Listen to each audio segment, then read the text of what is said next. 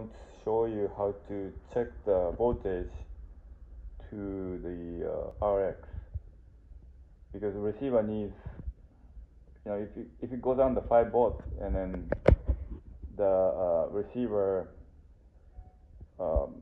it takes like 4 or 5 seconds to get back to, the receiver gets to goes to reset.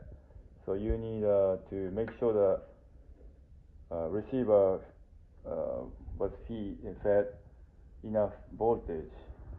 So here's the thing. First of all, it's here going to a motor to DMSS and change the inhibited to RX battery and see the voltage right now. I got 5 cell battery. I got 2 of them in there. So when you shake the stick,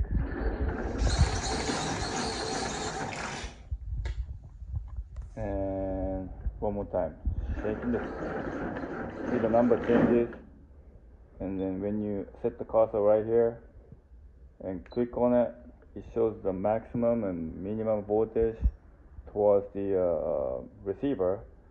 If the minimum goes lower than, sometimes close to 4 volt, and then receiver stops working. So it goes to reset mode, and then you lose approximately 3 to 5 seconds, and then you probably lose the airplane. So make sure that you check this before you go fly. Thank you.